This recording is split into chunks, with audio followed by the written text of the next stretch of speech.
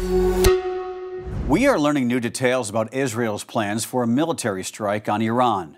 Prime Minister Benjamin Netanyahu saying Tuesday the plan is to target military infrastructure rather than oil or nuclear facilities.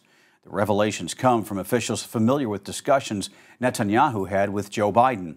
The move aims to avoid broader conflict amid ongoing tensions, especially with the U.S. presidential election nearing. The planned response follows Iran's second missile attack on Israel in 6 months. Netanyahu outlined his strategy during a recent phone call to U.S. President Joe Biden. This approach aligns with Washington's preference for a measured response, as Biden has publicly opposed strikes on Iran's nuclear sites.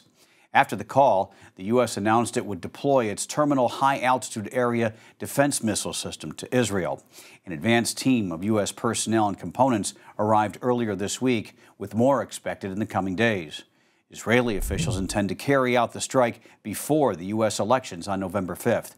However, some Israeli defense officials question whether targeting military sites will effectively deter Iran from future attacks or advancing its nuclear program. Prominent Israeli figures, including former Prime Minister Naftali Bennett, urge a more direct approach, calling for strikes on Iran's nuclear sites.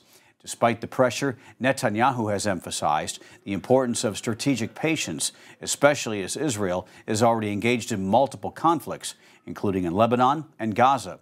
Thousands of Israeli troops have entered Lebanon, and the military has ramped up its offensive against Hamas in Gaza. For more of our unbiased updates, go to the Straight Arrow News app.